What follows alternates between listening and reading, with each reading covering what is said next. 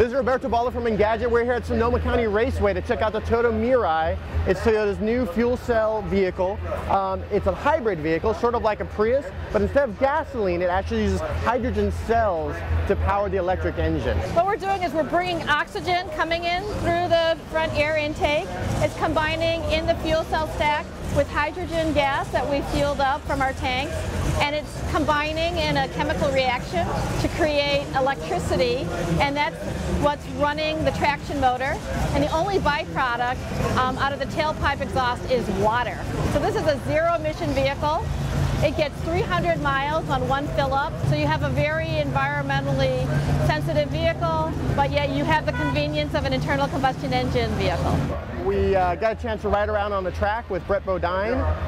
It actually handles pretty well, mostly because the engine and the batteries and the fuel cells are all at the bottom of the vehicle. It's got a very low center of gravity. So one of the issues with hydrogen vehicles is the fueling stations. There are only 2 in Northern California open right now.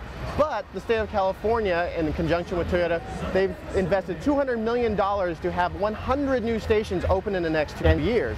So if you're looking for one of these, right now, there's only a few stations, but soon there'll be a lot more.